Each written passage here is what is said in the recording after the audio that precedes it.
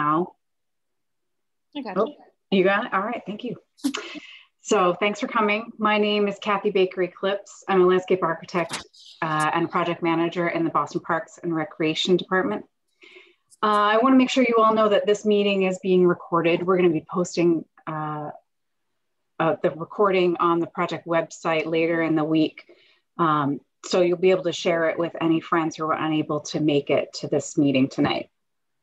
I have to say, I'm so impressed with the enthusiasm and feedback that we've received from the community and your patience while we found a suitable date for this meeting. We have joked that the one thing we were able to take off our list was having to find a snow date for this. So the snow is not an issue for our ability to move forward with this meeting. So that's at least a positive. It's clear that this is a neighborhood that loves the park and sees the opportunity for the improvements in the neighborhood. Often we think about park improvements as a build it and they will come situation, but it's clear that you're already here and you love this place. This meeting is going to be a little bit different from a typical community meeting that we had in person. It will be an online presentation and a discussion hosted by the Parks Department and the park design team from Kyle Zick Landscape Architecture. We want to thank you for trying this new format, and we certainly miss seeing everyone's faces. This Zoom style webinar, can we move to the next slide?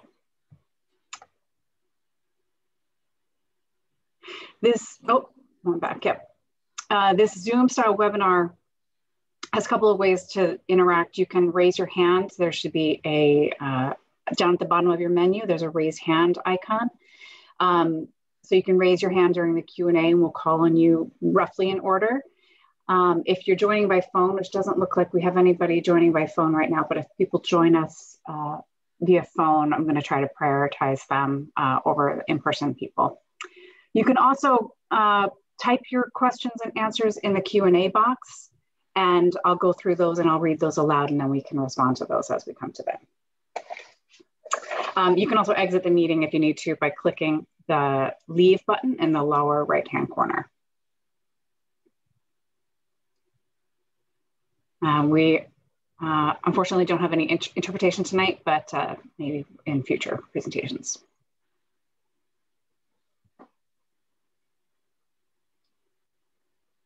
Okay, one more.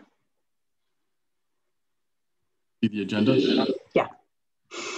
So today we're going to reacquaint you with the project team, give a brief recap of the funding, goals, and the last meeting. We'll talk about the great data we gathered from the survey and then dig into the site design of Ringer Park. We'll open up for a discussion about all of that information, and there's quite a bit, and then we'll wrap up with next steps.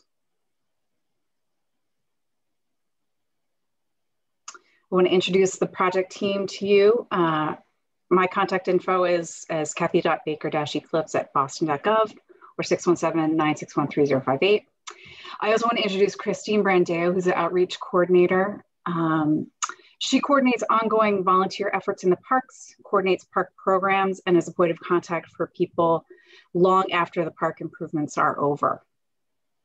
So she's a great resource for some of those longer term issues in park. I also want to introduce Kyle Zick and Danielle Desilets from Kyle Zick Landscape Architecture.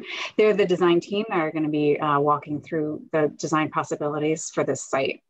Let me check to see whether there are any. I also want to just point out Connor Newman from the Office of Neighborhood Services. He doesn't look like he's in the audience today, but he's a great resource for some of the broader neighborhood issues. And does not look like there are any elected officials, but if you are there and you'd like to say a word, please raise your hand. Use the raise icon. I can use the raise hand icon and I can unmute you. So let's move to the next slide.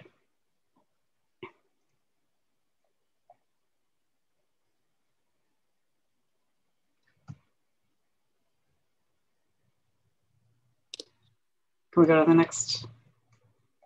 The park design, the circles? Yep, doesn't look like it. Yep, that one. So when we consider the park improvements, we're incorporating a lot of different factors such as City of Boston priorities, safety and regulatory guidelines, parks and recreation goals, and also community input.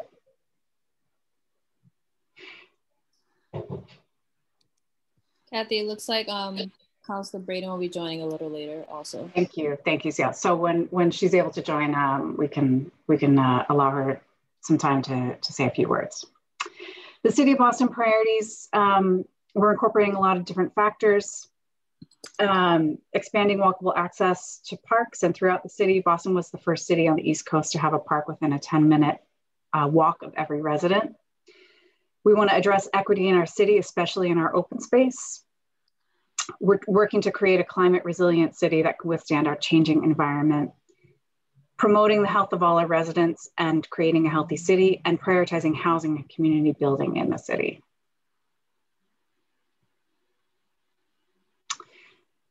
And specifically in the parks, we want to provide parks that are accessible and available to all, build parks that offer a diverse and balanced and efficient mix of uses, have a meaningful and inclusive community engagement process, create adaptive and resilient landscapes, and promote connections with our parks.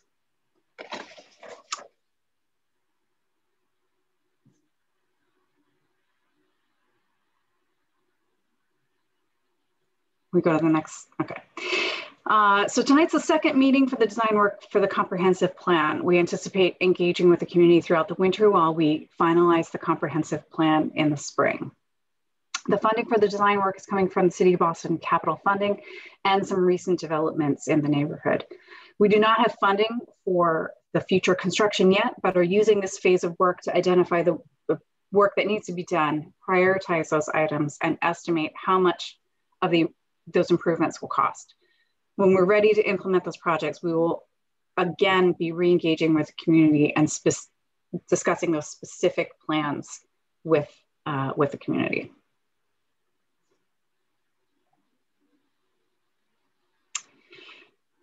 Ringer Park has remained a constant presence in Allston while a lot of changes have occurred around it. Boston Parks wants Ringer Park to keep up with the neighborhood. The work we're here to discuss today is to develop a long-term plan for the park and prioritize the short-term improvements to get us to this vision.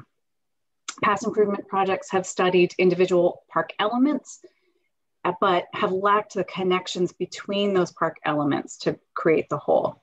This has resulted in some areas like the playgrounds and athletic facilities being regularly updated, while others lacking investments over a longer period of time. We're going to talk about a lot of exciting ideas tonight, but there's not a timeline for implementation yet. I'm going to turn over the slides to Kyle and Danielle to talk about the details of the park, starting with what we heard from at the last meeting. Thank you, Kathy. So thanks everyone for joining us tonight. Hopefully many of you were able to join us at the first community meeting that we had.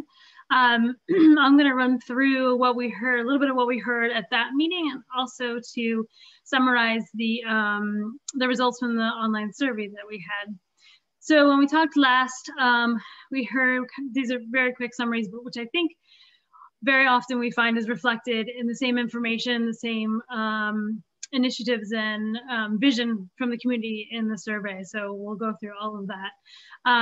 We did hear pretty strongly that there was a significant support for a fenced-in dog park, separate, potentially separate from the ball field that's there now, the way it's being used.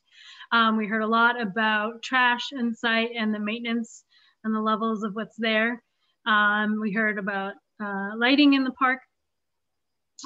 We also heard about the potential idea of converting the Little League ball field into a multi-use field that can be used by a wider range of people. Certainly an update for the playground area that's just beyond this image that we can see here. Safety and other improvements to the urban wilds area, the wooded area in the park. And then there was some discussion about the sports court lighting that's on site now, how that is used and whether or not it could be re-implemented. And then the drainage issues throughout the site. So those are things that we heard at the community meeting. And I'm gonna dig into most of those elements a little bit more based on the results that we heard from the survey. Excuse me. So after the last meeting, which was mid-October, we had a survey run for a little over 3 weeks, and we had a total of 19 questions, and we had 156 responses. So that's great. That gives us a lot of really good feedback that helps us with the design process. And as I said, more often than not, as this did, what we heard from the survey kind of backs up a lot of what we heard from the original community meeting that we just addressed. So I'm not going to go through all 19 of those questions because some are a little iterative, but we do that on purpose. But I'm going to go through a couple of these. So one of what we talked about here, the first few questions are just kind of get a sense of where and how you use the park and when you use the park. So one of the questions was what time of year do you use the park most? As you can see here, 79% of our respondents said they use it all 4 seasons. No one said they come strictly in the winter. Probably not a surprise.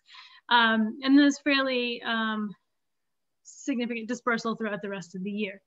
We asked if you have a favorite time of day to visit, and early kind of spread throughout the day, but as you can see, kind of mid-afternoon, 3 p.m., 5 p.m. or later were pretty popular, as is before 9 a.m. With work hours and school hours, that makes a lot of sense.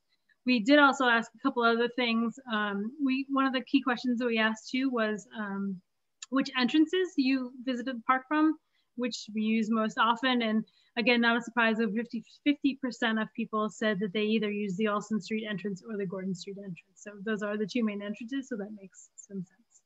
And we asked about issues with those entrances, and we heard pretty reliably that the trash, litter at the site, accessibility for everybody, and lighting were some of the issues at those entrances.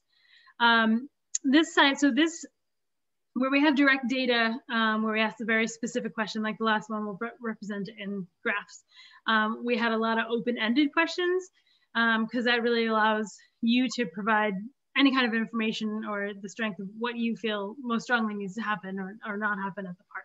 So these are going to be represented like this, which is a word cloud. So the bigger the image or the bigger the word size, the more we heard it in your feedback.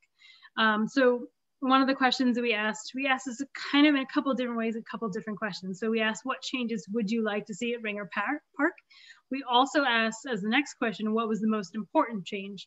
Very reliably, the top 3 answers for both of these questions as write-ins were more trash cans or a better maintenance, more trash cans, or trash cans emptied more often. Number 2 to both questions was a dedicated area for dogs. And number 3 was lighting in the park. We did hear other responses, such as talking about drainage and walkways, trail improvements, and court lighting here, but you can kind of see these are some of the words that came up most often in your responses. Go to the next slide, please, Scott, thanks. So we also asked what should not change about the park. So again, as you can see, the biggest words here are trees, trees and courts. So we heard that the urban wild was very popular and very well loved. We heard, the overall tree canopy in the park was really significant and a key element to the park in and of itself and its character. There was also comments about the green space and the amount of open space on site, but also the basketball courts and the tennis courts. Those were key items that you did not want to change. The kind of next level was there was a lot of comments about the diversity of the spaces, the variety of both active and passive spaces and uses in the park. One of the other questions we asked that's not represented here was, are there, the ways in which you think that this park could better benefit the community? And the resounding answer on this one was more community-based activities, whether it's movies, markets, festivals, shows, any of those items that were mentioned, pet training classes, but just the fact that more programming is a pretty strong desire for the community. Now that is important to us. As designers, as the landscape architects and the design team, we're not going to program those activities, but it helps us determine what kind of spaces to create and to provide in the park in its next phase of design. So the next slide should be, we asked about how, for which activities, this should come up in a second, there we go. Which activities do you and or your family typically come to Ringer Park? So this is one of those you could respond, select all that applied. Walking, running was absolutely the #1. Almost 65% of the community said they come here to walk or run. Just relaxing and hanging out, sunset viewing, reading, that was also about 60%. A lot of people did say they just passed through. This is a connector or on their commute to some of the transit. Over 57% of the community responded that way. A lot of people said they use it for the trail. So again, it kind of supports the walking and running, and also dog walking. So those kind of all go hand in hand. And then we also responded, over 30% said you come just to play in open space, just to have some green area, some lawn area that you can just run around in, or play ball, things, that kind of thing. What I did think was particularly interesting is how far down this chart playground comes up. So only 18 out of 135 responses that we got said they come to this playground, this park particularly for the playground. So that's pretty telling for us as well.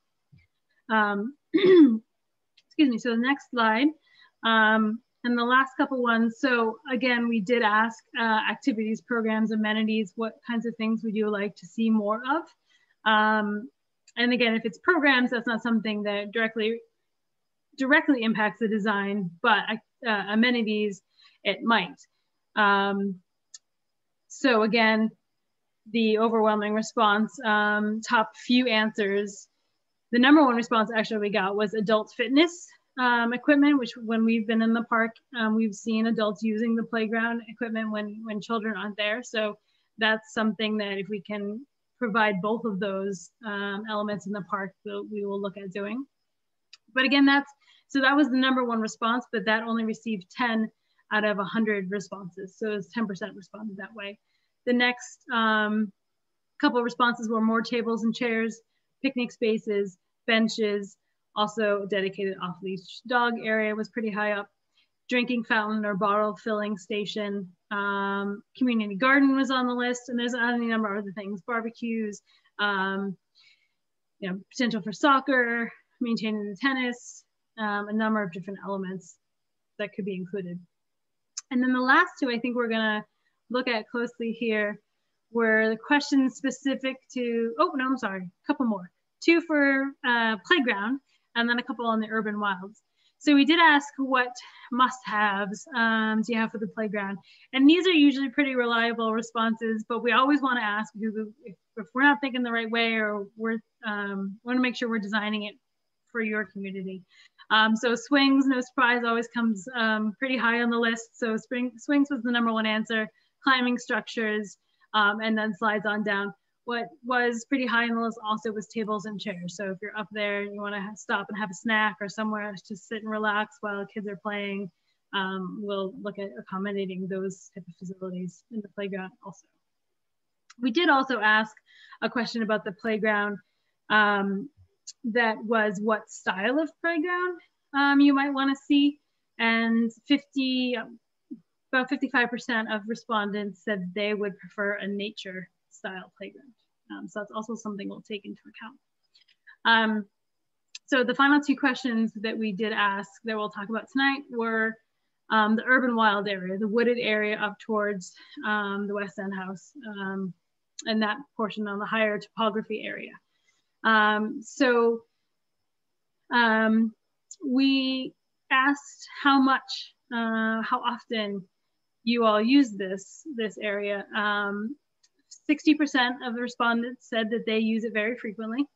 A few, was about 30% said yes, but pretty rarely, and only right around 11% said no, they never use it. So that's helpful.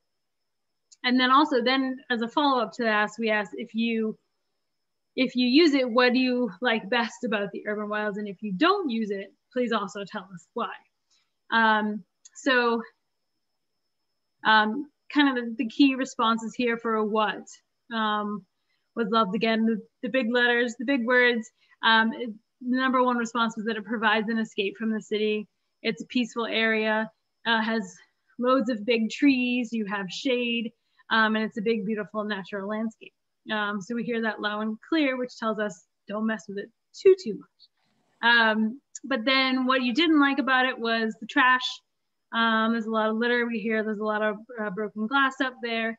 And then there was a fair number of responses that they don't use it simply because it doesn't feel safe, in particular as a woman or someone using that area with children didn't really feel safe taking children into that the Urban Wilds area. So that's all information that, in addition to what we hear from you all tonight, we'll take towards into the design and some of what's Kyle is going to present and some of the early thoughts that we have tonight to share with you.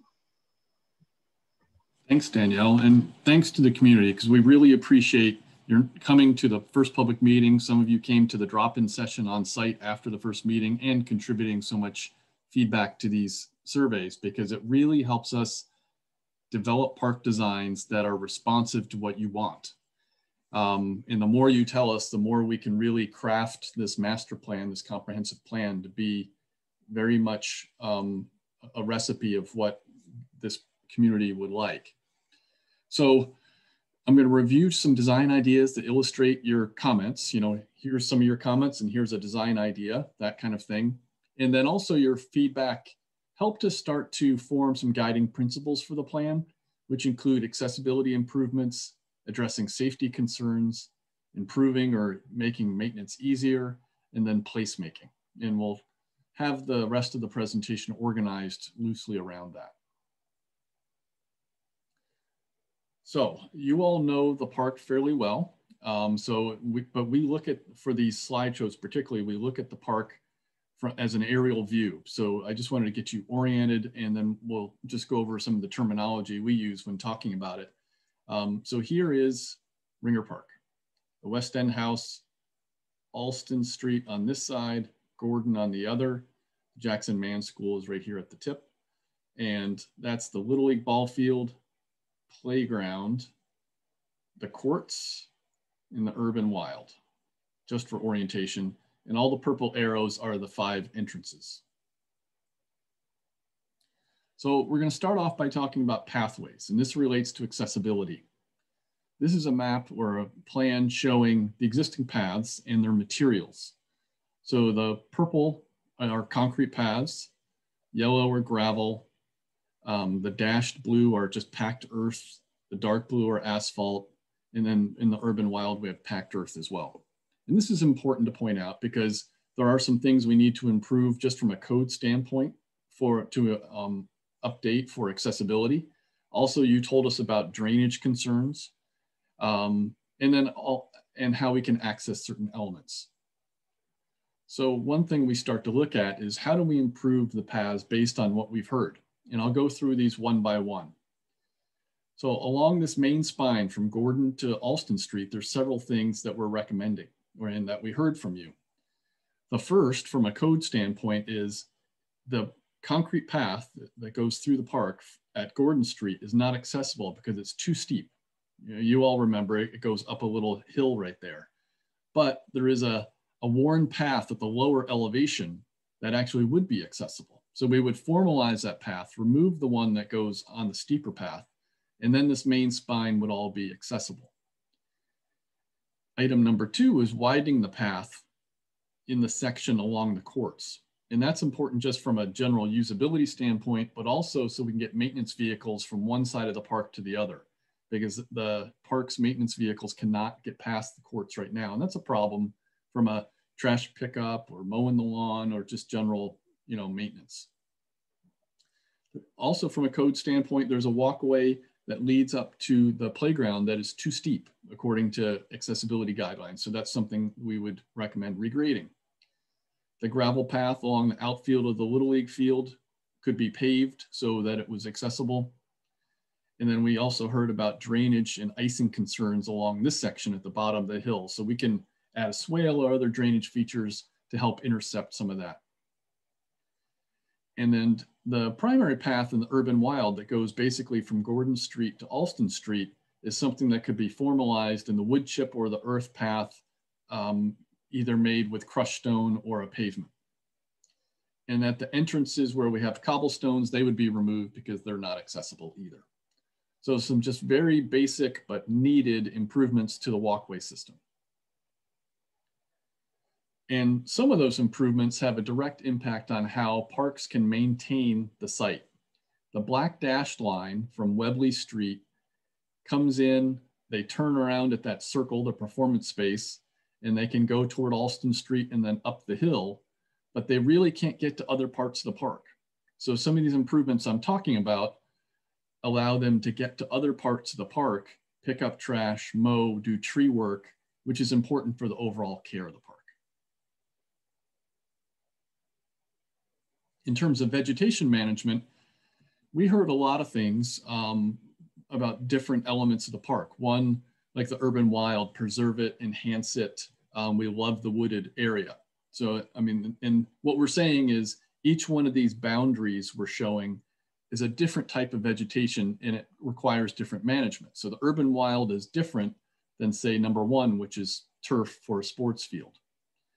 And also different than tree-lined walkways or wooded buffers, because we want to make sure there's vegetation between neighbors and different uses. But also there's opportunities to change some of the vegetation and how it's managed today. Like number 4 here, the orange area, we heard from a number of you, wouldn't it be great if we had vegetation to support pollinators? And that would be on that steep slope along that main walkway.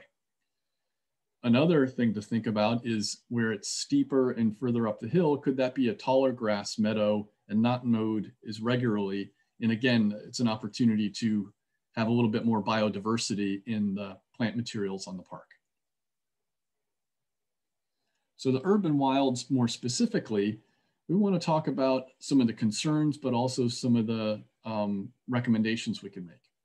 There's a lot of erosion in the urban wild, and some of that is because paths have been created and worn that are going straight up and down the hill, which is the place where water wants to follow, and because it's going the fastest down the most direct point, it wants to erode the soil.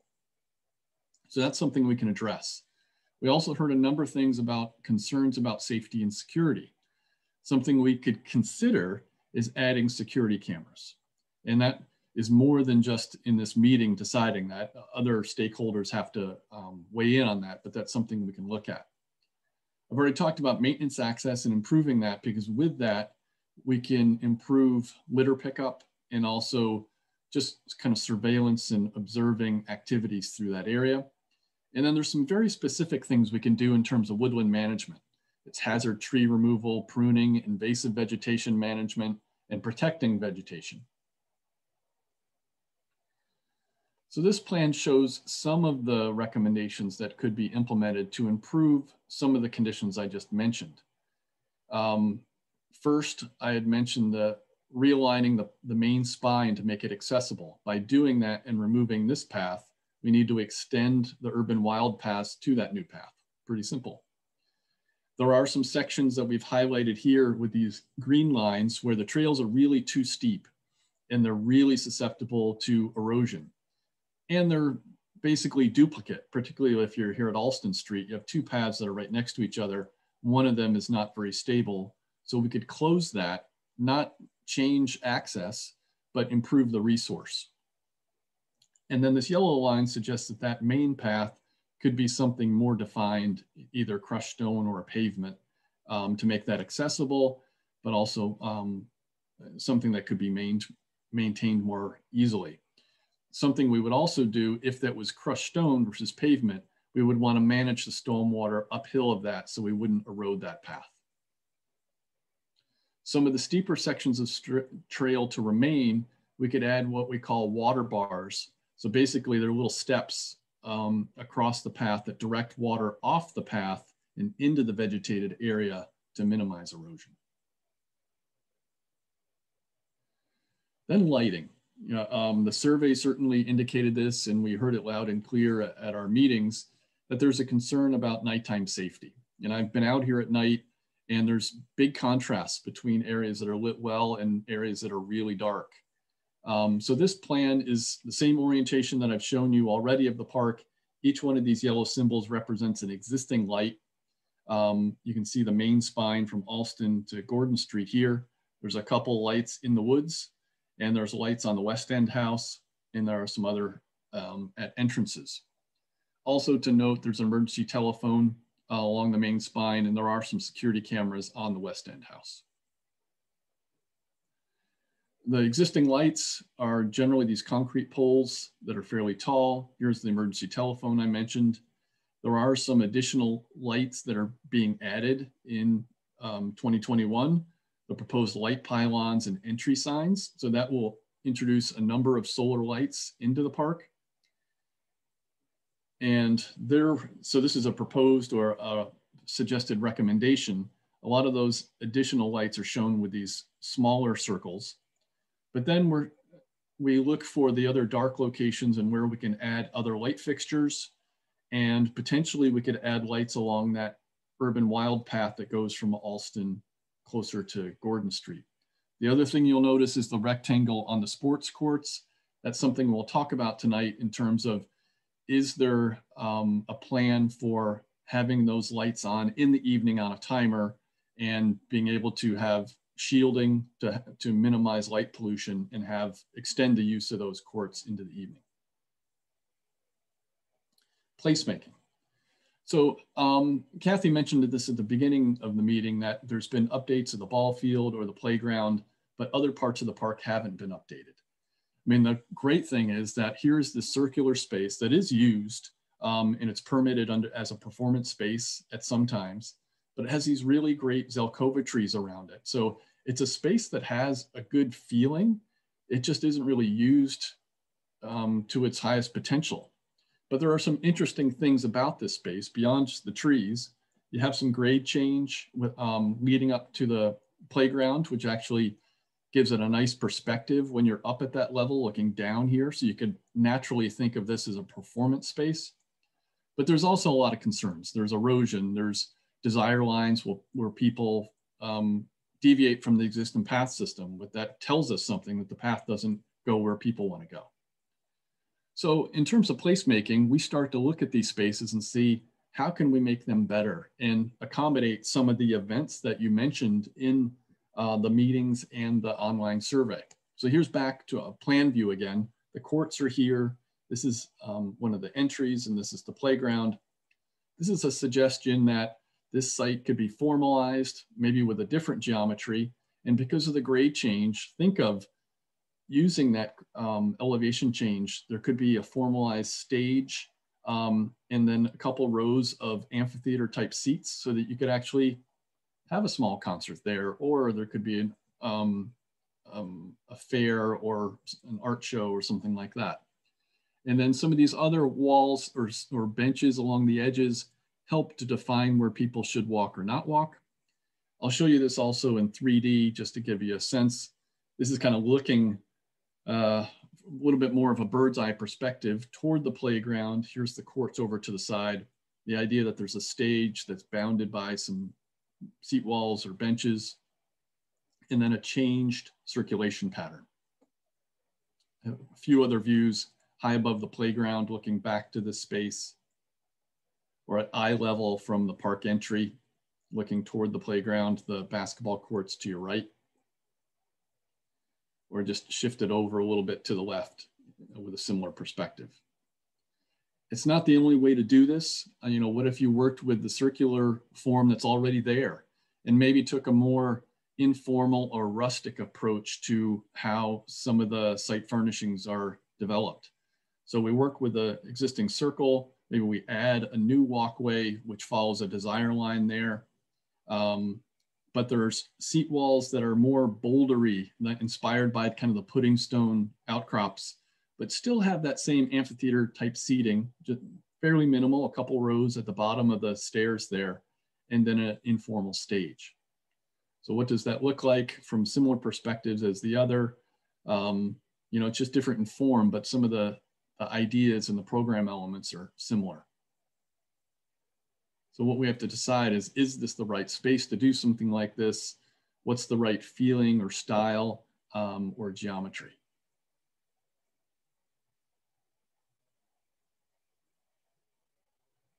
And here are some inspiration images just to further elaborate on this. So when I talk about amphitheater style seating, you know, these are bigger blocks than stairs.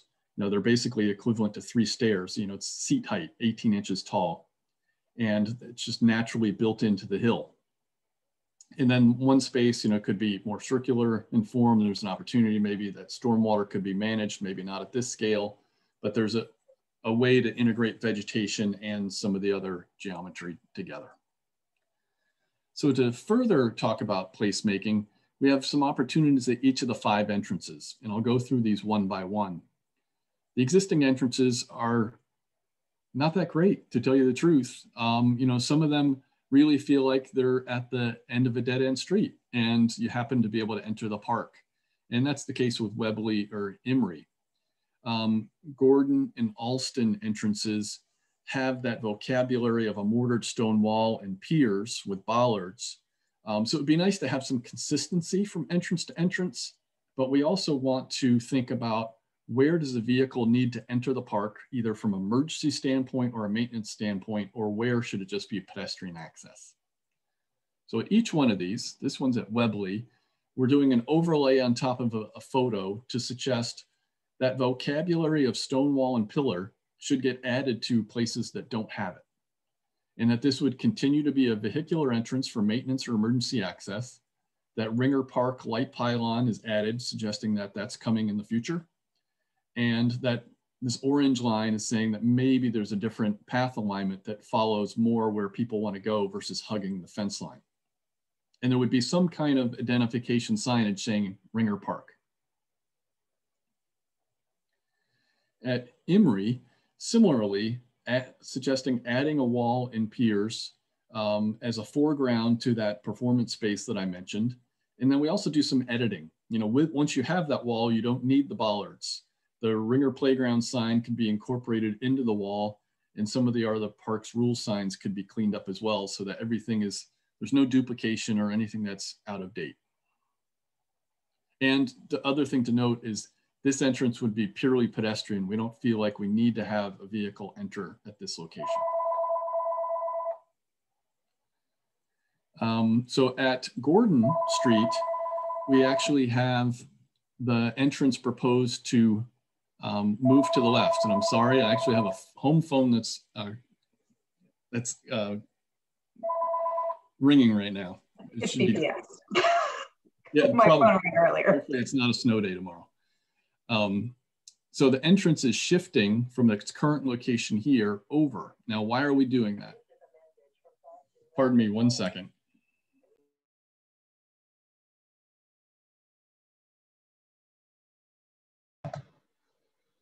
My phone rang earlier, so I think I empathize, Kyle. Thank you. I unplugged the phone.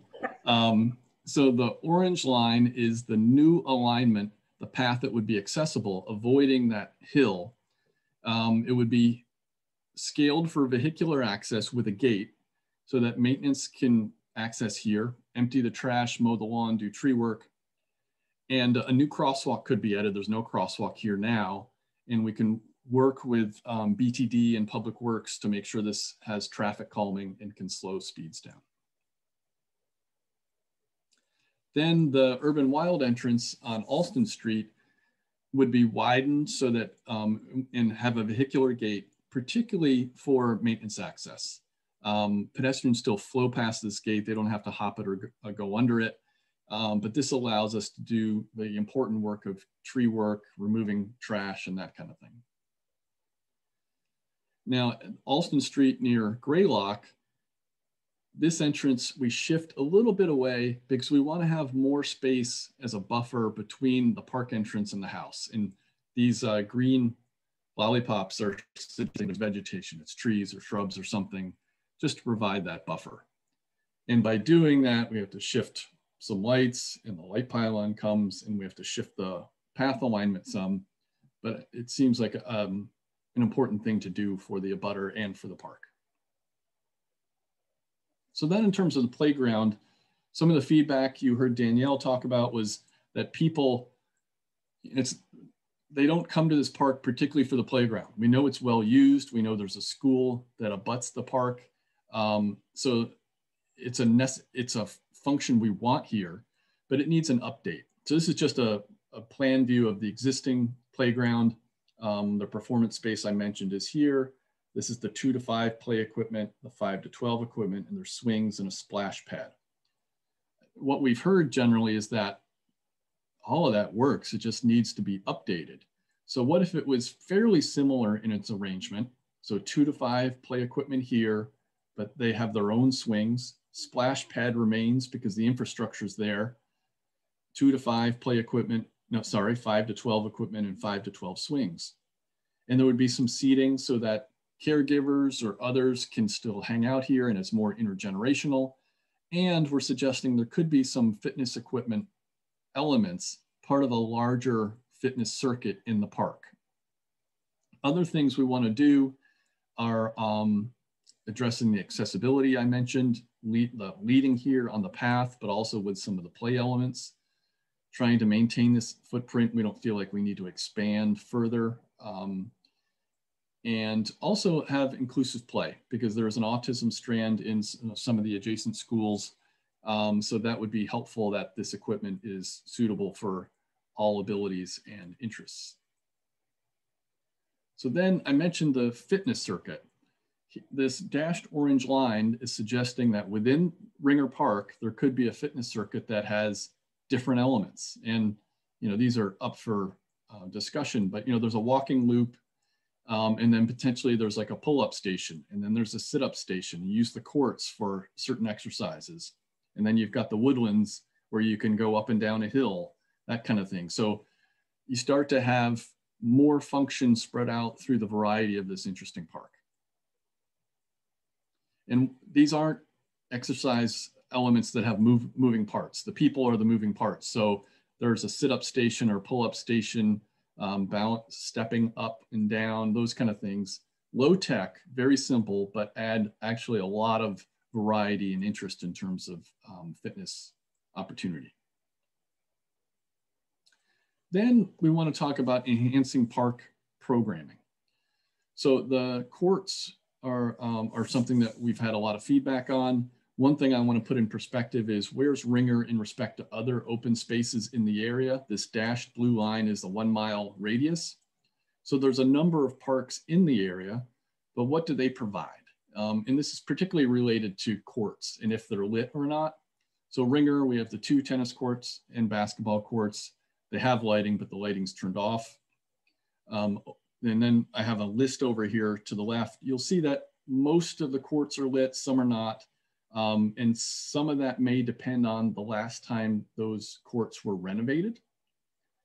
But I just want to put that in perspective. And then talk about the courts themselves. There's a lot of opportunities here. One, the tennis courts, typically when they're renovated, if the community is interested, we add pickleball striping so that there's more potential use there. I know at the drop-in session and in the first meeting, we heard some interest in art opportunities. One, people have thought of basketball courts as one big canvas or a mural. That's an opportunity here. And we know we also want to talk about the court lighting being on timers and having glare control and talk about the pros and cons of that. Then also in terms of enhancing park programming, talk about a dog park. There's design considerations we need to consider. We generally think, it should be centrally located so it's accessible, not on top of the hill, that it needs to be a fenced in space. It shouldn't be located next to the playground or a school. It should be at least 50 feet from a residential property line, and then it should be about 5,000 square feet minimum. Now the 5,000 square feet is something we've researched. Some of that is based on outside of the region examples, but we have a list here of Boston area dog parks and their sizes. In the north end, one that's a DeFilippo Park, 6,500 square feet. There's another one, Richmond Street, which is only 3,300. You know, it's basically it's like a big bocce court. Peters Park in the south end, which is closer to 10,000 square feet, similarly with East First Street. And then the others I mentioned here that range from under 5,000 to Tudor Park, which is 11,000. So what does that mean for this park? We looked at a number of different options where we could meet those criteria. And I'll go in more detail about each one of these, but there's 6 options here. They all meet the 5,000 square foot minimum that we talked about. They're more than 50 feet away from a residence and centrally located and can be accessible. So the first one is closer, this is Gordon Street. That's the proposed realigned walkway that would be accessible. And it's a narrow dog park that still is 50 feet away from residences and is more than 5,000 square feet. It's not the most centrally located, but it's certainly feasible. Another location, which is more involved, and hear me out here for a second because there's a lot of moving parts. The dog park goes where the playground is. It's fenced in, it's centrally located, but kind of removed from other uses. Then the play area gets combined and as an expanded play area over at the Jackson Mann, all in one area. And then the Little League field gets converted to a rectangular multi-use field and the paths get realigned. So there's a lot of moving parts on that one, but that yields a dog park that's fairly large. Another idea is the playground remains as it is. The dog park takes over left field basically, but would be fenced in. And then there would be a multi-use rectangular field in the remainder of the Little League field. Another option, rotate that multi-use field. Dog park is more on the southern part of basically where the backstop and the bleachers are. And one that doesn't require changing the Little League field basically is behind the backstop, and that still stays more than 50 feet away from residences and is centrally located. So we covered a lot of ground. Thank you for being patient and listening. And I know some of you have questions in the Q&A, and I think this is where the chance where we open it up to you all to hear your comments and talk through some of these ideas. Thanks, Kyle. Danielle.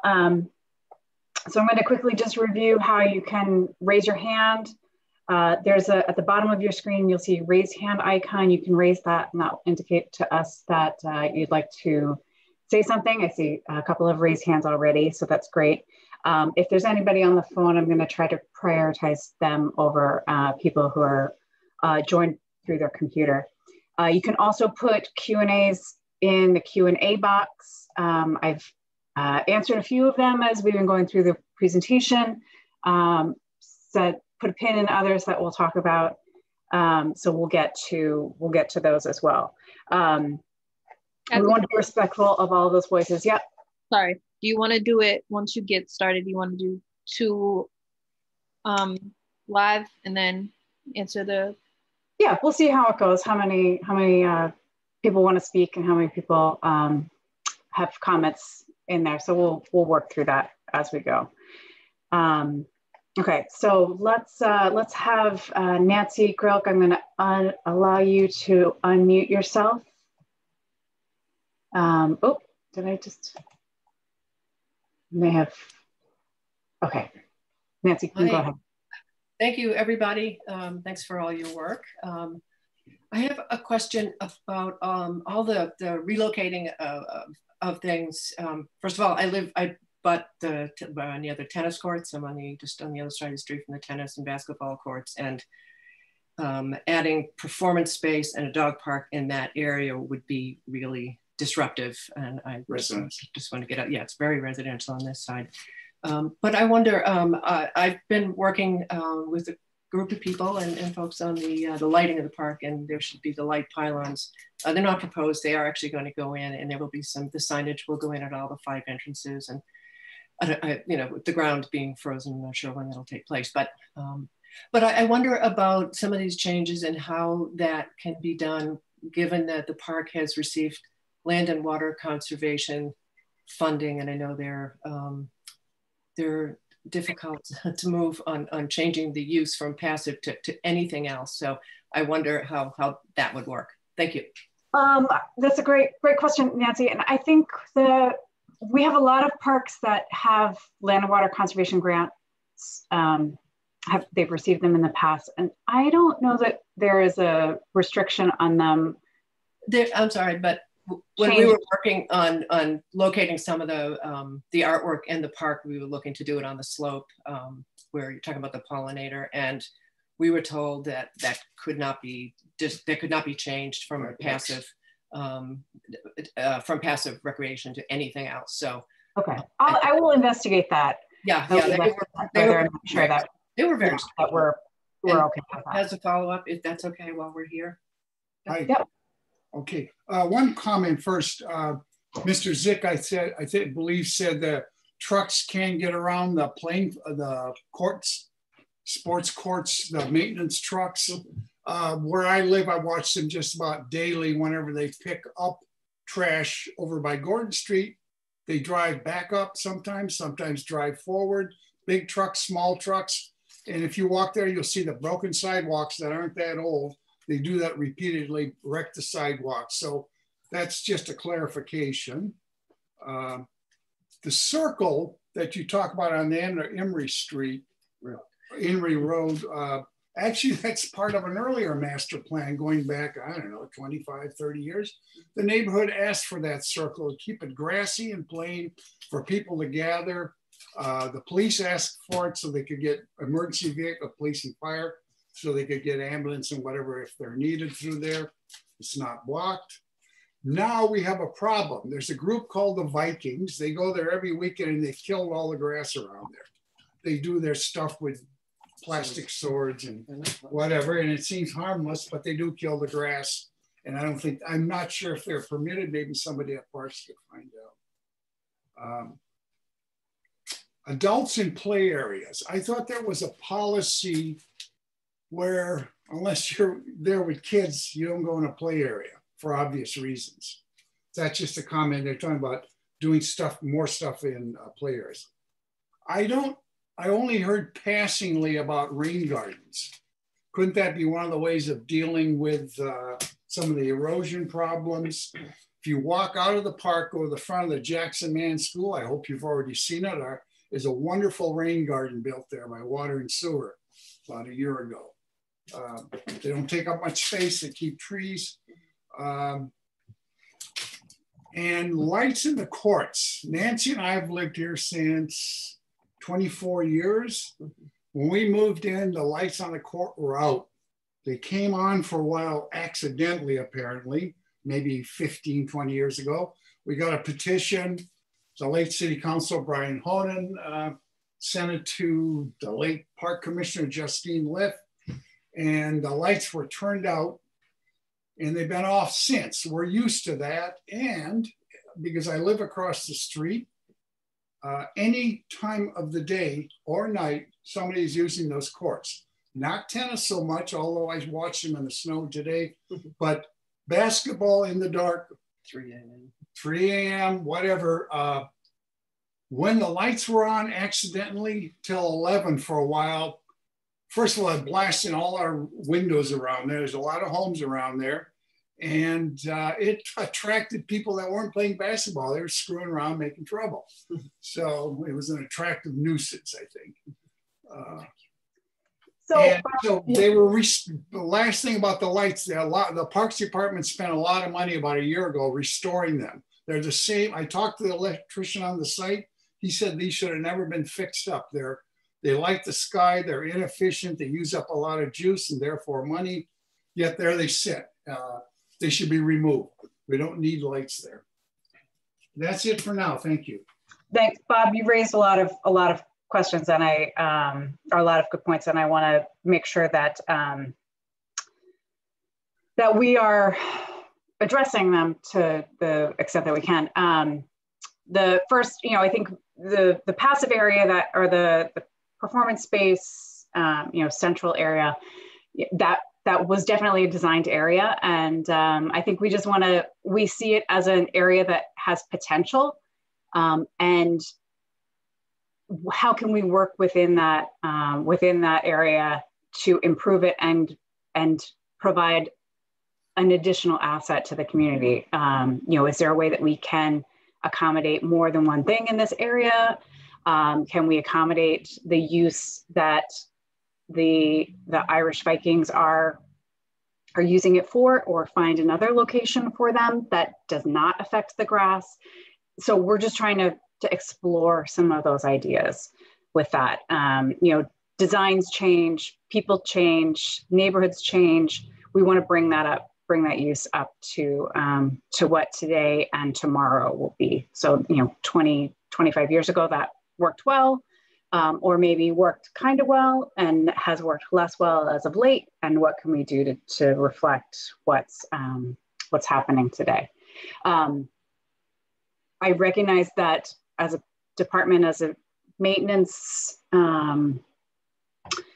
we do our best to gain access to the areas that are harder to access. Just because we drive on a pathway does not mean that it's actually wide enough for us to drive on. So if we can widen the pathway by 1 or 2 feet, that may eliminate some of that cracking that is happening, and making sure that that pathway is heavy duty enough that it can accommodate that vehicular pathway. So I think I do want to get into some of the questions about the lighting, because I think, as you know, we heard a lot from the community last time and through our survey that there is a desire to have to play basketball in this court after hours. And I'd like to dig in a little more to this. So I understand that some of the abutters, not just Bob, but some of the abutters don't want lights on the basketball court. But many basketball users would like additional time, especially in the summer, to get out of the house, blow off some steam, and participate in a healthy activity. So specifically to the neighbors, what are the concerns about turning on lights during the summer hours, which is typically Memorial Day to Labor Day, and the lights are on a timer that they would go off at 10:30. And that is a policy that the Parks Department has. We certainly have. We've made accommodations in other locations. So I would like to hear from the community about whether that, what the specific concerns are about those lights. So Bob and Nancy, I'm gonna unmute you one more time. If you could somehow, I don't know if people can indicate a way that they can, if they're in a butter, and have a comment about that, specifically about that. But Nancy, you can go ahead. Yes, we live across, I'm sorry. We live across the street, and they want playing time in the summer. Believe me, they play 24 hours a day on that basketball court. You guys should probably come over to our home and visit sometime. We'll give you a cup of coffee. You can watch it. Tennis, not so much, because it probably gets hit in the face if it's too dark. But summertime, what do we have? 14 hours of light? The neighbors should get a break. And adding something, I'm going to switch gears a little here to a dog park, which would probably have lights, is another nuisance for the people that live around here. They always say, well, you moved in next to a park. You knew that. Yeah, well, there wasn't a dog park. And there weren't lights, actually. They were there, but they weren't turned on. They're intrusive. And the fact is they use these courts all the time without lights. There's no leagues. And there's no leagues, so they don't play, they don't need them. And it saved the park some money. Maybe you guys could get a little raise if those all that electricity. But thank you. My salary is not tied to energy savings. Okay, thank you. I'm going to move on to Councilor Braden. I'm going to allow you to talk and unmute yourself. Thank you, Kathy. And unfortunately, I am in the meeting for a very short time. I have another meeting to go to, but I'm really impressed with all the great work that you folks are doing and the level of community participation and outreach. So Please let us know. My Chief of Staff, Pam Mullaney, is here as well. So just let us know if we can help in any way. Thank you so much. Thank you. Thank you so much. All right. Were there other comments in the Q&A about the basketball? They played basketball all hours after all night. I'm going to read this from Margaret O'Connell. Need lights. Just because neighbors are now used to darkness doesn't mean it can stay dark forever. And I think that's what we're trying to explore. Are there some modifications that we can make? Is the issue primarily around glare, which we can help solve through sharp cutoffs and LEDs. That works well in other locations. The lights are very bright. It usually takes 1 to 3 hours after the lights go off before the crowds disperse. And I think that's a great point, and we can work with the police and try to monitor that. And the light levels could be adjusted through, there's technology that it can be instant on and instant off through a remote access. I live off the park with the tennis court lights shining in my bedroom window. I haven't found any concerns with curtains or noise. The language gets dramatically worse as it gets dark. That's another great point for us to consider. Also, more pot smoked the later we get. As a resident living half a block away, the lights on the court would be hugely beneficial to those walking through the park at night and hoping to utilize the space during the summer months. I know there were many nights this summer when I saw peaceful, quiet community gatherings that would have loved some extra light. So thank you for that comment. All right, so let's try to move on to some other comments. Hallie, I'm gonna allow you to talk and make your comments. Okay, hi, I'm Hallie. I live in Alston, about half a mile from the park. I work in environmental education and sustainable urban living, and I recently partnered with a nonprofit organization called the Urban Garden Initiative. And so we implement these community gardens and then use them as like a catalyst for programming and workshops and community service events, art projects, etc. And I can provide much more detail about this, but I don't want to take up too much of your time. Overall, I and other enthusiastic members of the community are hoping that Ringer Park may be a possible location for the community garden for the Boston chapter. And I was just wondering if this was plausible or if we could talk about it more. I think there was another comment about wanting the community garden. And I think we'd have to get a sense of what, really what the feeling is, but also what the physical size requirements for a community garden is. I know this feels like there's an endless amount of space, but there's quite a bit of tree cover here, a lot of topography, and trying to fit that program in. We just need to get a better sense of what the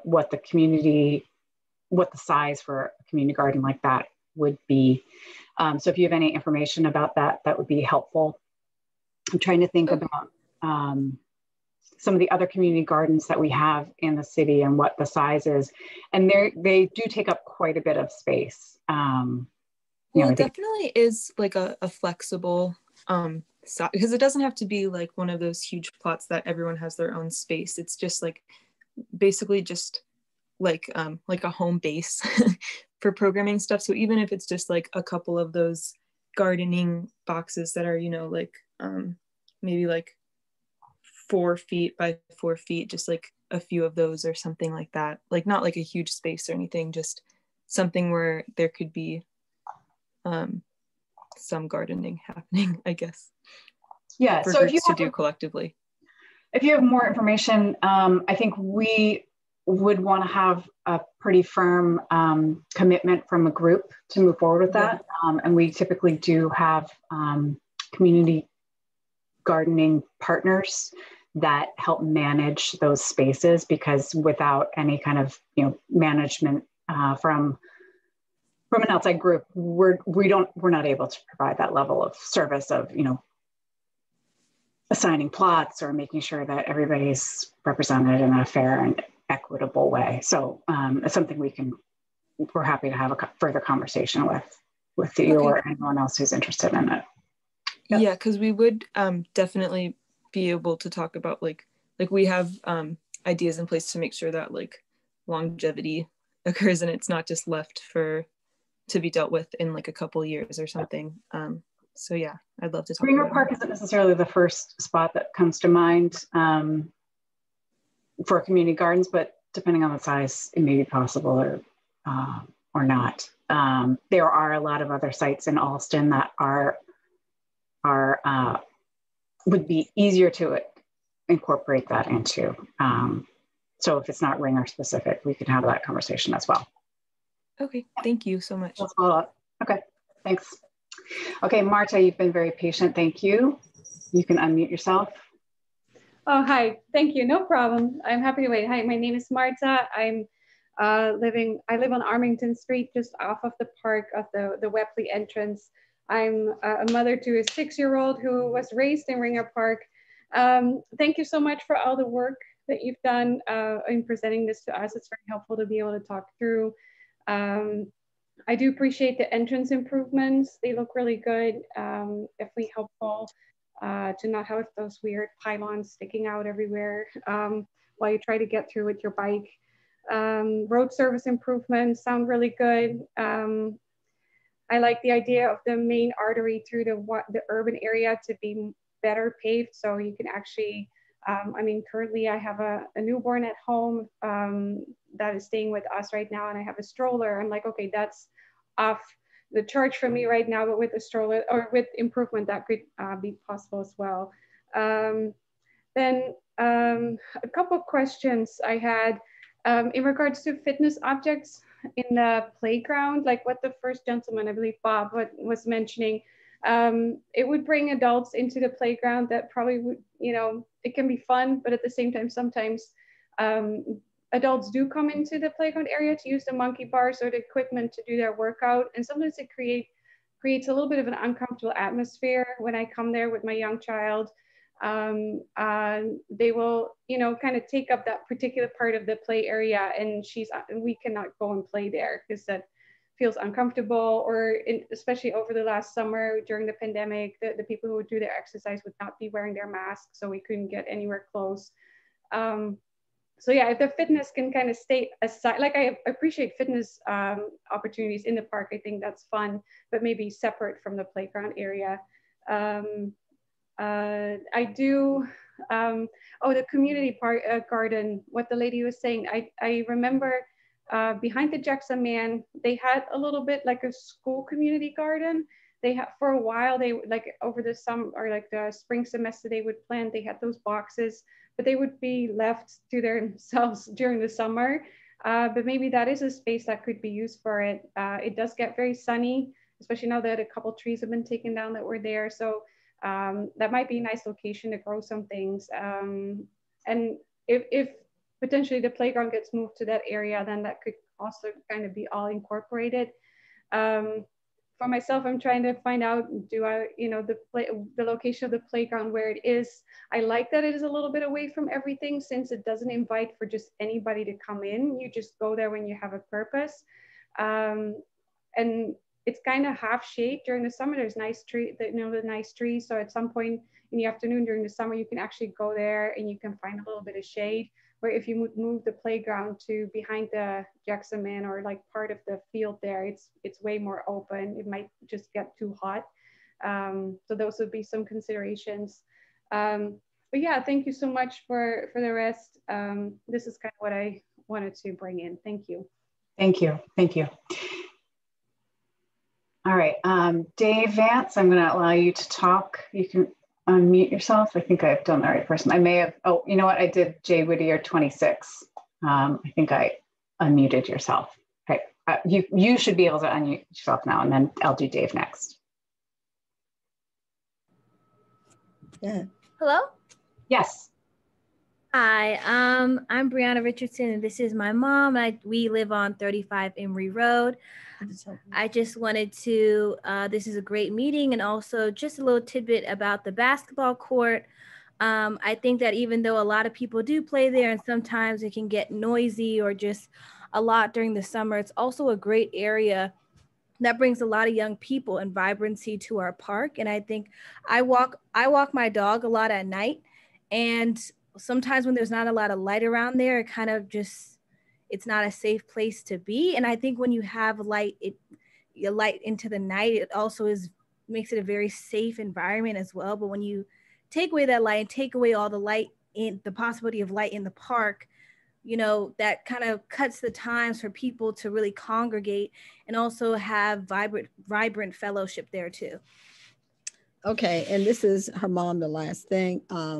Janine Witter, and a butter on Emory Road. So the point is I'm looking at this bigger picture. It seems like 20 years ago, 25 years ago, when we moved here, it was a different type of park.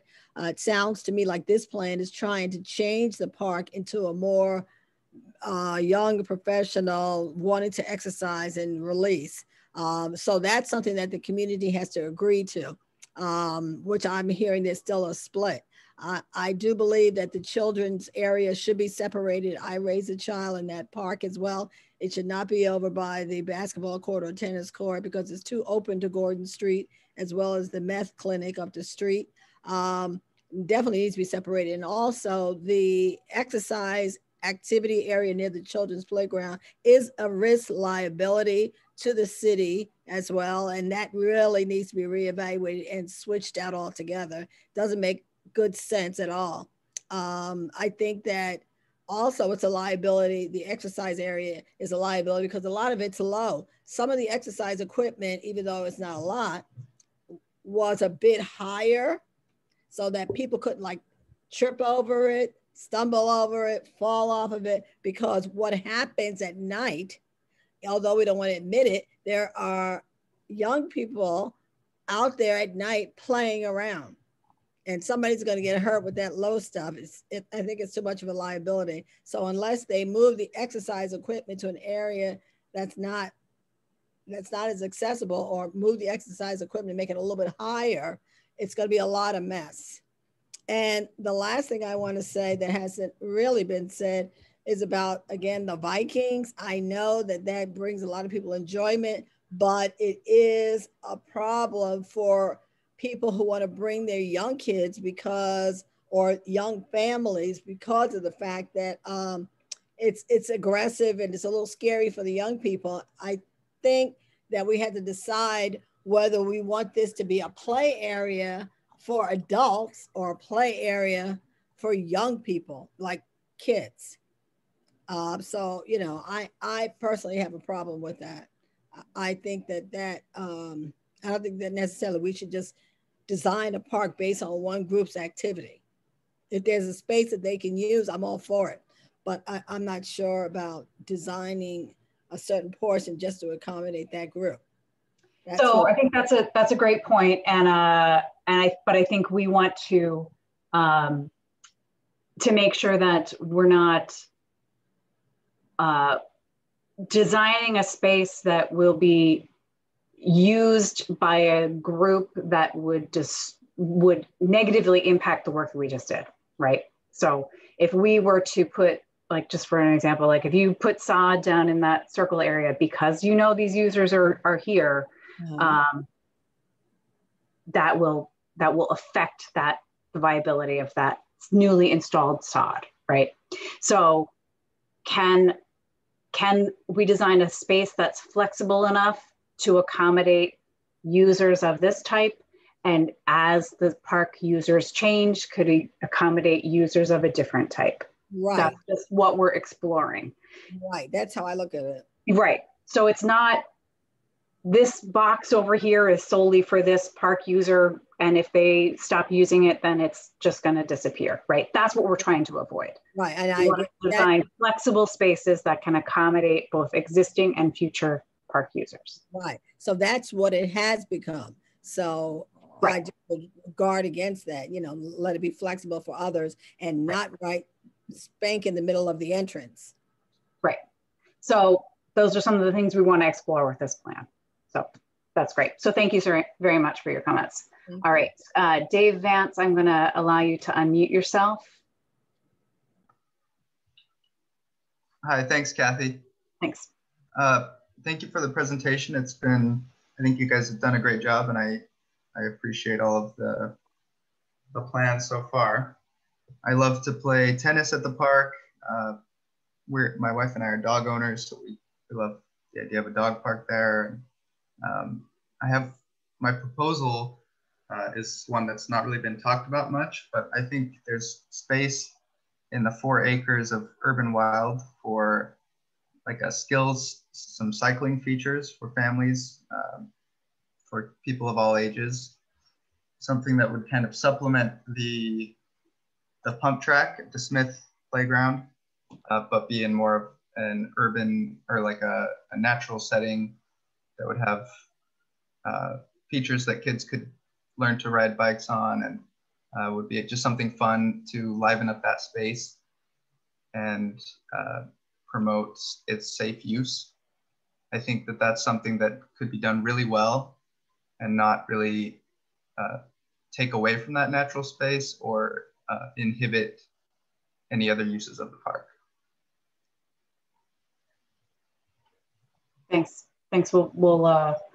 I think you can probably see from the survey that the Urban Wild is very well loved and very well used as it is. And changing the use may change the management of that quite a bit. So we just want to make sure that we're designing something that we can maintain into the future. So thank you. Whitney, I will allow you to unmute yourself. Greetings and thank you.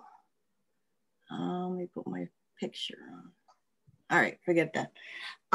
Dave Vance, I love that idea. Outdoor obstacle course. Let me add that. I could see that. And Marla and Haley Cooper, yes, on the gardens. And yeah, I have been wanting, that area that Marla mentioned, I have been wanting to do exactly that and start what was there, which I think Haley might be able to find out more about. Now,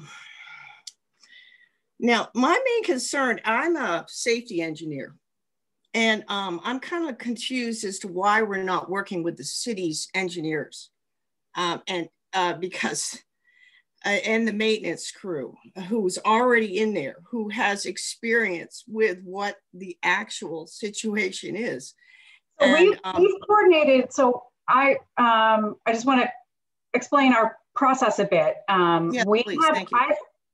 We've had many conversations with the maintenance department. We met with the maintenance foreperson on site, walked the whole site with him, got an understanding of how he accesses the park, where he sees some of the low areas, where he sees problems, and just get a sense of what the concerns are from his perspective. We're going to continue to vet our plan with the maintenance department so that we make sure that any improvements that we make, they support, they think will improve their workflow. As a department, we're the Parks Department. We have a chief engineer. There's also the Public Works Department. They have engineers in-house, but the Public Facilities Department also does design work. All of us hire design teams that we think best match their skills with the problems that we know of and potentially don't know of. So we hire design consultants to study a wide variety of problems to help us address those issues. We're talking at a very broad level here about some of the drainage issues. Some of them are very specific about this area gets wet. But we are also simultaneously taking a very big picture look and working through consulting with the Boston Water and Sewer Department, our sewer commission, when we get to specific site plan improvements, they have also identified sites that they would like to prioritize some green infrastructure with. This is one of those. I need to dig into more about exactly why that is, because when I look at this site, I see a lot of ledge, which leads me to believe there's not a whole lot of room for subsurface infiltration. So those are some of the big engineering problems that we're looking at and considering. Most of the time, we don't get into that kind of granular level of specific site plan improvements. Just know that all of the improvements are going to be looked at and considered through that drainage lens. We're going to be infiltrating the first inch of rain throughout the park for any impervious surfaces that we're adding. So those are all kind of the regulatory behind the scenes things that we as a city are doing to improve the drainage throughout the city. Okay, because the real concern here is the rodents. Okay, this is the real safety issue, health-wise, you know, rodents, which and even talking about anything else before we take care of this one huge problem. It's just kind of seems hard for me to wrap my head around. So okay, so we will include rodent control in our construction projects for sure. Some of that is stuff that happens beyond the boundaries of the park that we're not able to address. But I will I'll reach out to ISD and see if they know of some problem sites that we could work together on to try to address the rodent issue. Well, that's what the scientists are for. That's what the engineers know how to do. So let's use the people that have the skills. Thank you. That's all I'm going to read I want to get a couple of questions about, look like there were a couple of questions about the fields that I just want to touch on. Could the multi-use field be shaped more organically as well, or does it have to be strictly rectangular?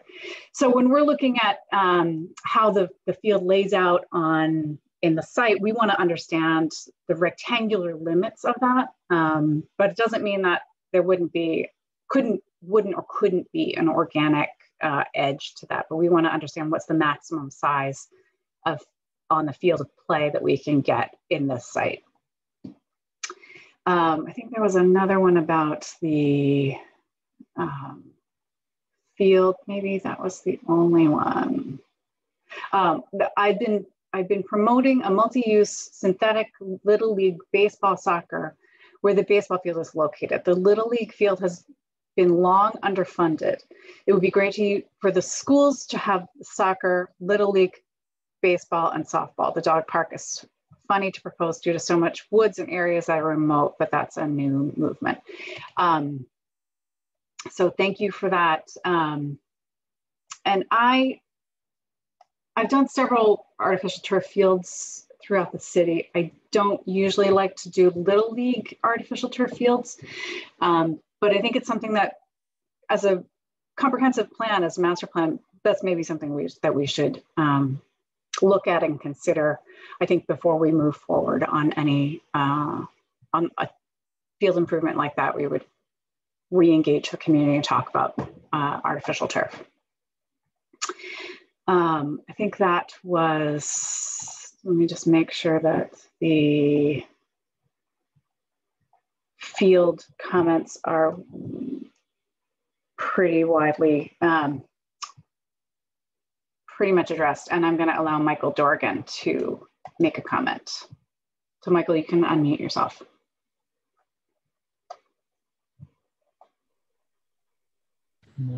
Should be all set. Yeah, thank you. Yeah, I appreciate all of the work that's gone into this, and it certainly looks like some promising developments.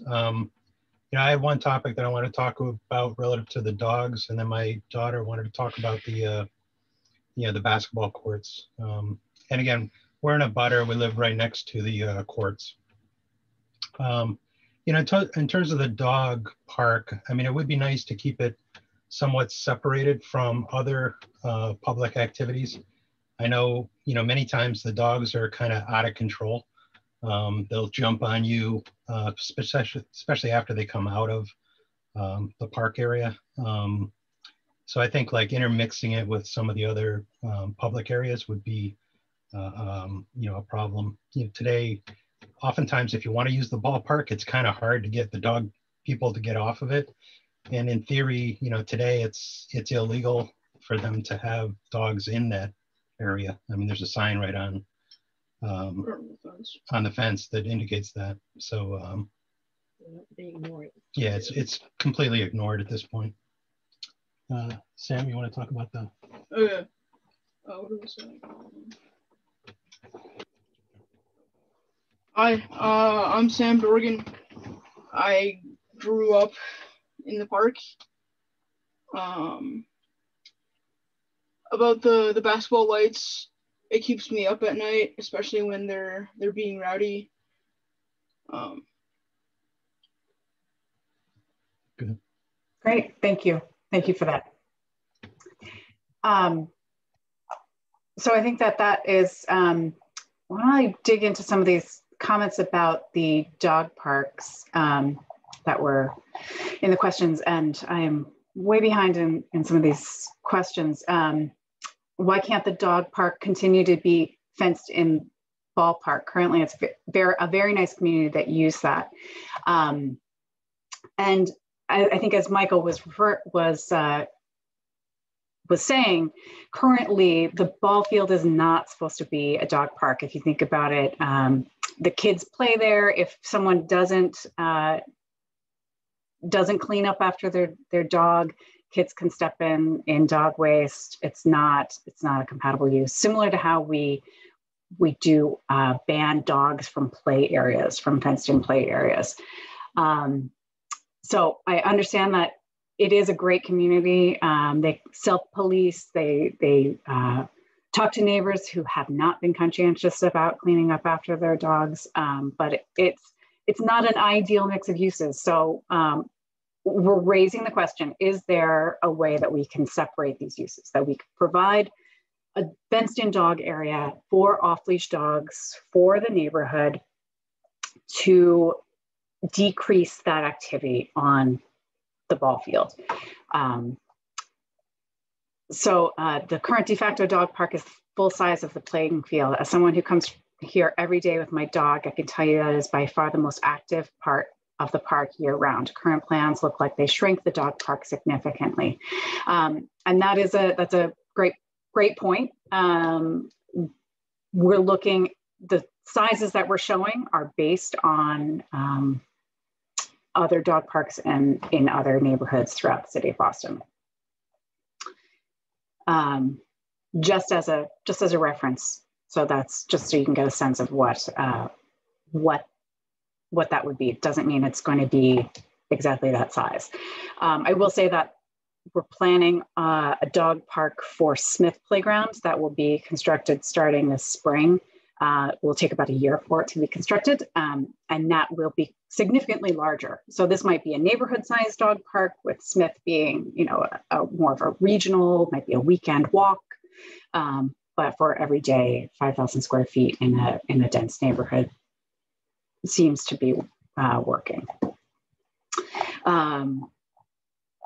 If there are, let me see if there's other dog park comments. I'm scanning these.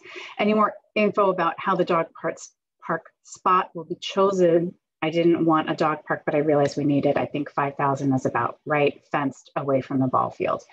So I think as we sort through some of these issues, determining whether we're going to be converting this to a multi-purpose field instead of a Little League field, that's a conversation we're going to have with our permitting department to see what the needs are, and that may drive some of these decisions. I think we have some preferred sites and some less preferred sites. I'm not sure the Gordon Street side works very well, but we did want to show that to you because it was raised at the last meeting, and to just make sure that we are considering it. It's long and skinny, which isn't ideal. Dogs are not out of control. There are way more dog owners in the community than Little League players. The dog park near Gordon Street sounds good. It is a separate place for dog owners and their dogs that congregate. I don't know whether it's worth. Christine, I think maybe is trying to get my attention. No. I don't know if Kyle, if you want to go back, if you're able to go back to those dog park site plan alternatives. And these were fit, kind of a fit models to see what you could get in each of these areas. So we're using a 5,000 square feet as a minimum. All right, Dan, I'm going to allow you to unmute yourself and make a comment.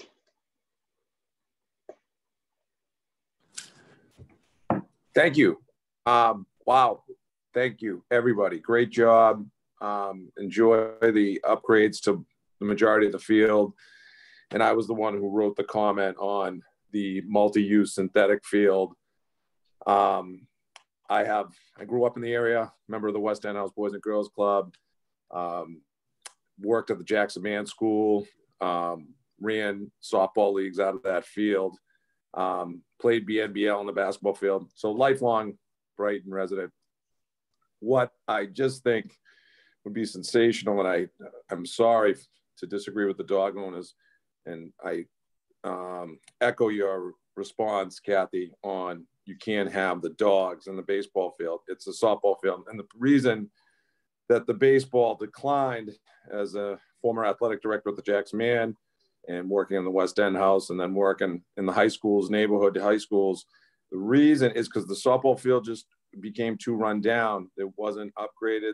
It just was never brought to standard for MIAA use or any formal league. So I would propose, and I just throwing that out there, to take a look of a multi-synthetic field. A lot of people in the neighborhood play soccer. There's some wonderful soccer leagues out of the Jackson Man's Community Center. Could really use that. And if it could be a multi-use field that incorporated what's already there, softball, Little League Baseball, and add soccer, that would be ideal to me for improvements. But again, it's a big park. There's a lot of usage, and that's just the one that I'm passionate about. I think, unfortunately, I don't think the dog users, I think they've been fortunate that the park's so run down and they've kind of taken it over. And yes, it's a hot spot for dog use. God bless you guys, but that's not the intent of that area. And unfortunately, it's ruined the field for the other uses. So as you said, Kathy, you got to have a separate usage. And I appreciate that comment. Thank you. Thanks. The other consideration that I just want to add to the field configuration is some of the other planning and upcoming design improvements that will be happening throughout the neighborhood, and working with the community groups that do permit those fields and understanding their demands as well. Demand and usage, not demands as in give it to me. Manon, I'm going to allow you to talk. I don't think you have, I don't think we've heard from you yet. Yeah, that sounds good. Thank you. Does this work? Yep. Okay, wonderful. Thank you for addressing the comment about the dog. So I am a dog owner, and I wanted to second some of the comments that have been posted about, a really good self-policing community, a lot of usage. If you went to the park tonight, for example, it's essentially deserted apart from the dog spaces. So I'm looking at the existing plans. I think I understand how the dog space is comparative to other such urban areas. I'm wondering whether, given the extent of the community and the number of people who do bring their dogs and who do enjoy this community, we might consider having it slightly larger than average, just because a lot of these people are people who do live in the neighborhood. It's not quite the same thing as needing to own a car to drive far away to go to a larger dog park. So that's just something I've mentioned, but I do want to thank kind of the planning team for putting and thinking about dog spaces in here, because I know it's been something that's been asked for a lot. On some of the other points, just wanted to weigh in a little bit. I agree with some of the comments on the fact that lights in the playing field maintain safety. You know, as a woman walking through the park at night, it helps a lot to have some lights on. So I understand that the residents and the abooters don't, you know, it's not their preference. I understand that. However, for the safety of the rest of the community and the people who are using these fields, it is kind of important. So are you asking whether we should be lighting the fields as well as the courts, or just the courts? The courts. Okay. And also for the urban wildlife area, I think it's wonderful to be maintaining it in its kind of wild aspects. Some light through that forest might help a lot with some of the behaviors and kind of dodgy feeling of it. So that would also help a lot. Thank you. Thank you. All right, I'm gonna see if I can get through a couple of these comments. There's a question about, that I'm not sure, maybe Danielle, maybe you can answer this. For the 60% of the people, Neil's not here. 60% people who indicated they regularly enjoyed the urban wild, was that 60% of 152 responses, or 60% of the people who answered the question? 60% that answered the question. Okay. Okay.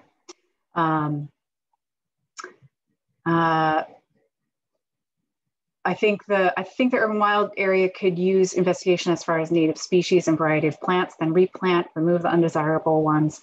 This would require expertise from an expert, and that is definitely something that we are looking for. We're going to be including in our recommendations for this plan, and then when we get to the urban wild capital work, including that work as a specialty. Inventorying all of the trees is probably part of it. Removing the declining trees, getting an arborist out there, having them consult, so we can identify some of the larger issues right now. But then as we get into that capital work, really drilling down into this tree needs to be removed, this tree, even though it looks like it's in decline, you know, maybe there's pruning we can do to work on that.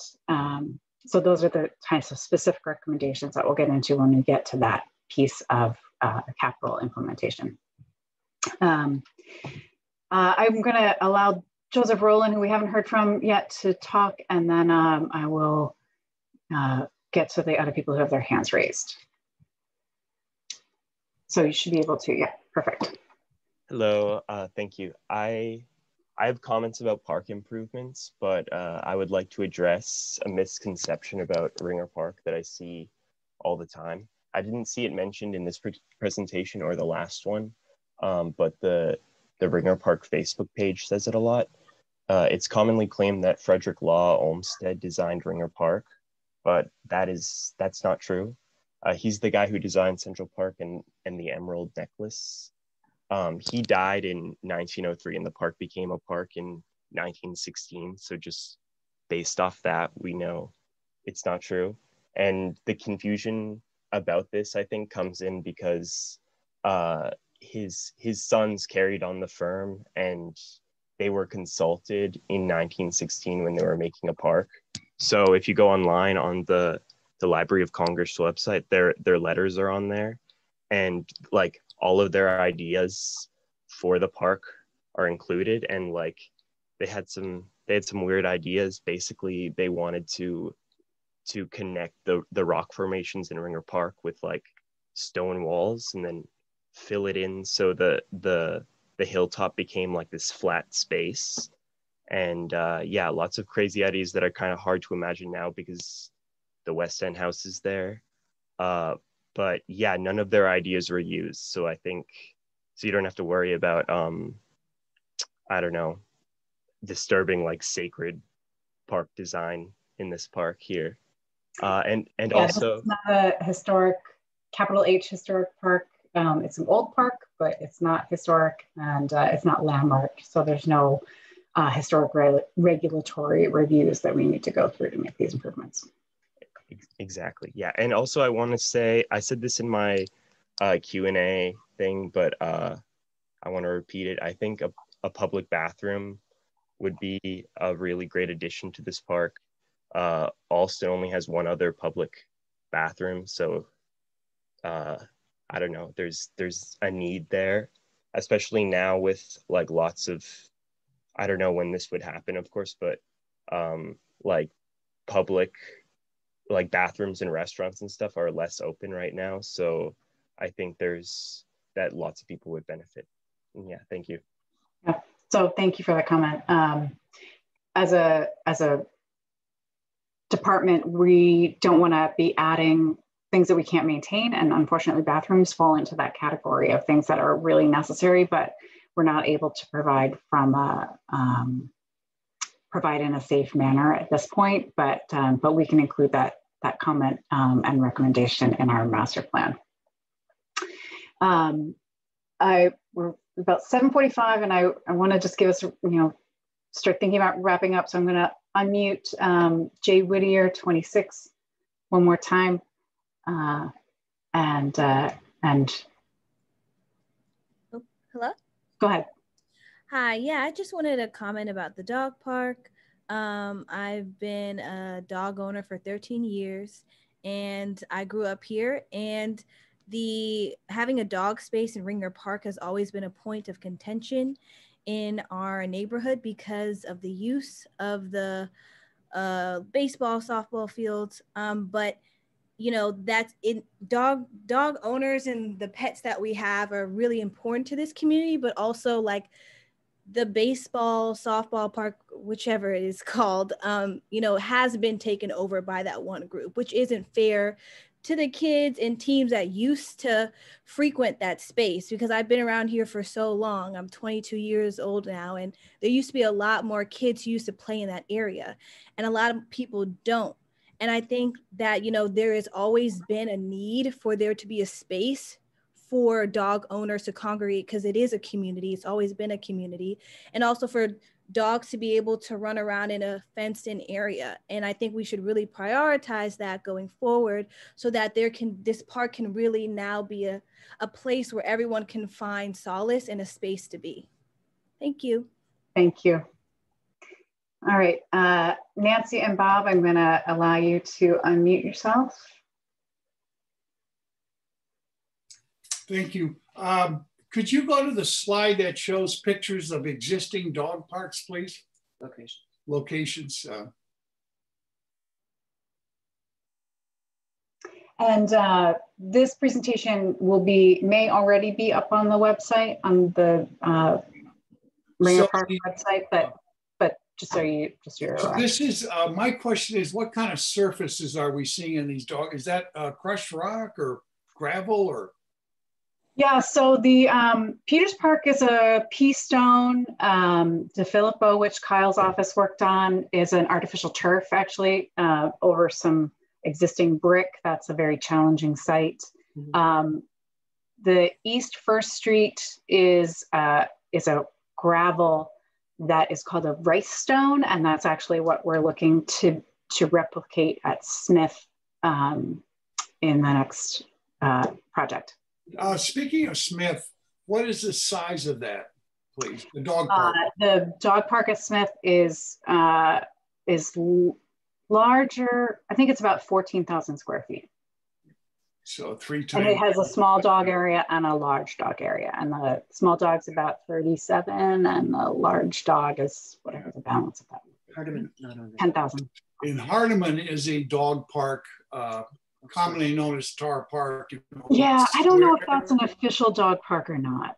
Well, it sure is used as one. Yeah, so, absolutely. I mean, as is Ringer, right? Yeah, and in a dog park would take a water source, right? It requires a water source, correct? Yeah. So, and who would pay for the capital cost of putting in a dog park? So we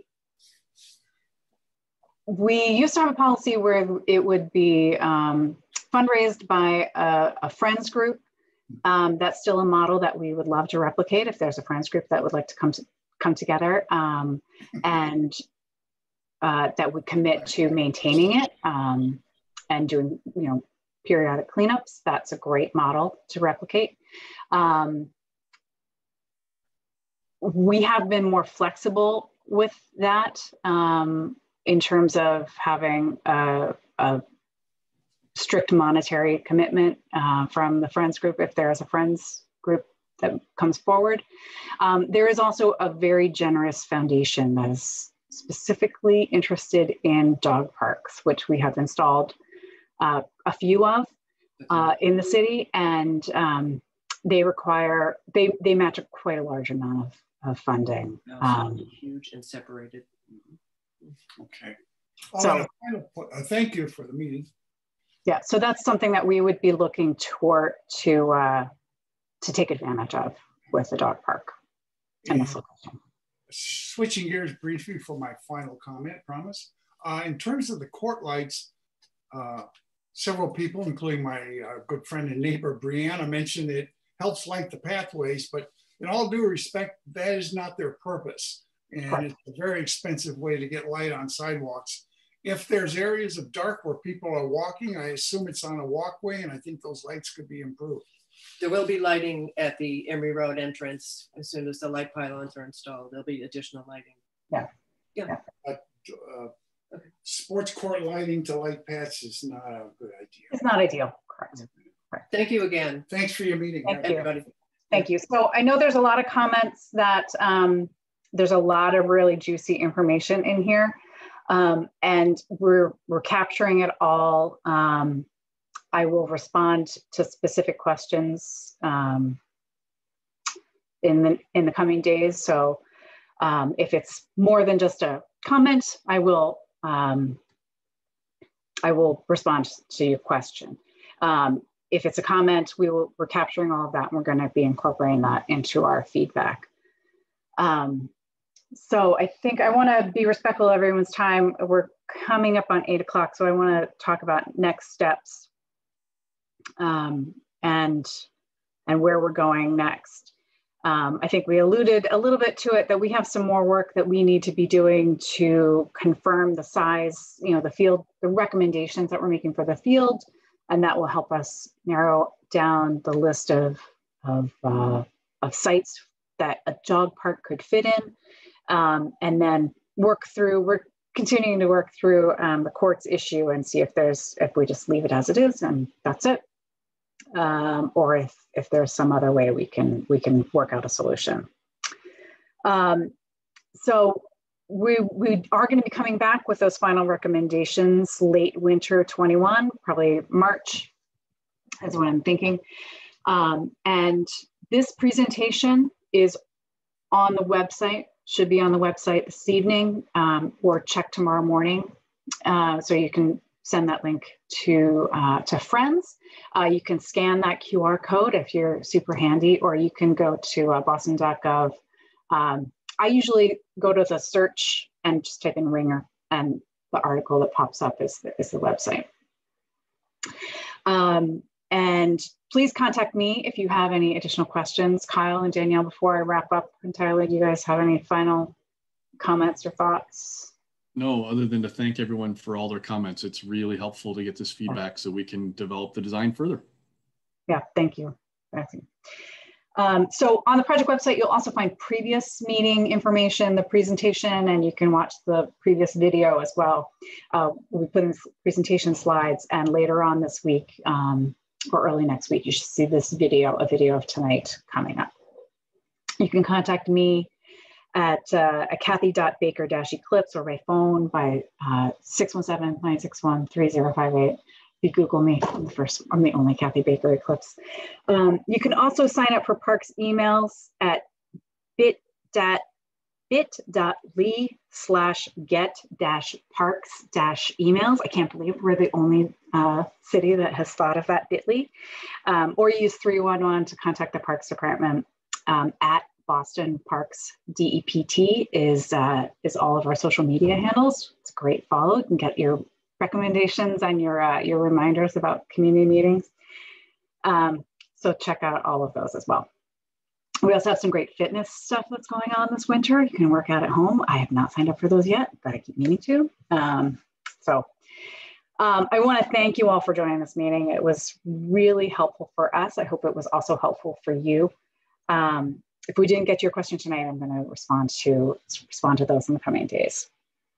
So I want to thank you all for all of your feedback, all of your time, and I know that we really do appreciate all of your efforts.